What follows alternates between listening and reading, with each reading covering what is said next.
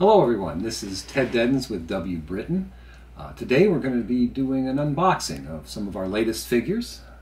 There's a certain theme there you'll see, and we think you'll like them. The first figure we're going to look at today is 13053. It's a U.S. Sailor in whites. You'll see what the theme is pretty quickly. I'll just tell you everything's World War II. So, the new thing we've done in the last few months is to add a picture of every figure on the box, figure in an environment, so you know what you're getting. Inside we've got Collector's Club. If you're not a member, you know what to do, fill it out.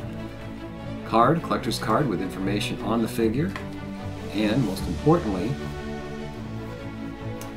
we have the figure. There he is. Sailor indeed in whites. It's a tricky color to paint, and gotta say, it's a great job of it. This figure is 10080, Field Marshal Bernard Montgomery. Again, the picture on the box.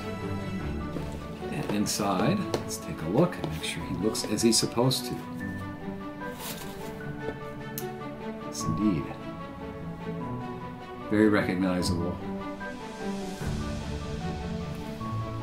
Be followed by 10084, an American, Omar Bradley, GI's General.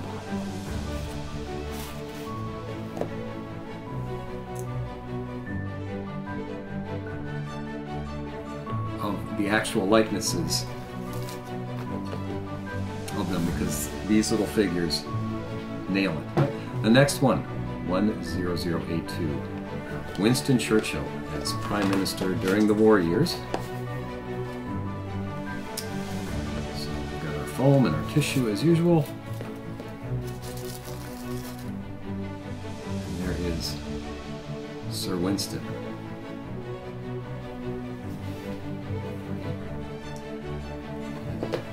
Rommel, looking nothing like James Mason, but looking very much like Norman Rommel. So there you've got 4 of the personalities for the World War II period, all in the museum series now. That's something we've done, is to shift some of the more famous folks to the museum series. In the past we've done several aviators, aviation figures, pilots. A bombardier. And what we'll see its grouping is the crew. You got your bombardier, his sight, the navigator, directing the flight,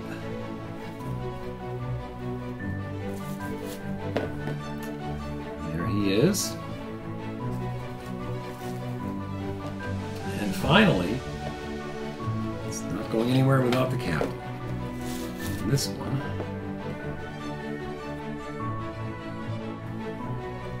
see right there. So that's it for now.